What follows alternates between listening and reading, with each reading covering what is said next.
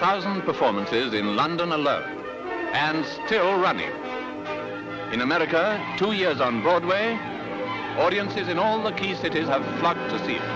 Noël Coward's Blithe Spirit.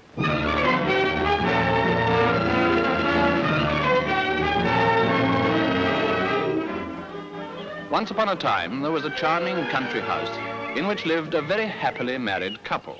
And you seriously expect me to believe that you weren't drunk?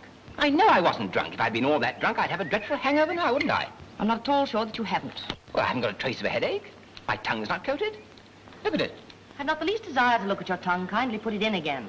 Or maybe I should have said they were a happily married couple until... Is there anyone there who wishes to speak to anyone here?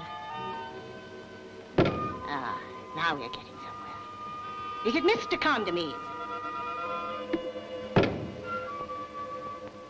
There's someone who wishes to speak to you, Mr. Condamine. Well, tell them to leave a message.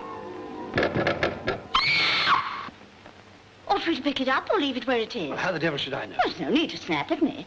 I suppose we'd better pick it up. Leave it where it is. Who said that?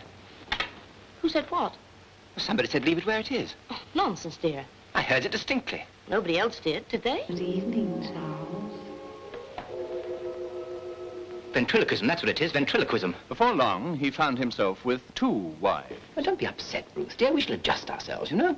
You must admit it's a unique position. I can see no reason why we shouldn't get a great deal of fun out of it. Fun? How can you, Charles? You must be out of your mind. Yes, I thought I was at first, but now I must admit I began to enjoy myself.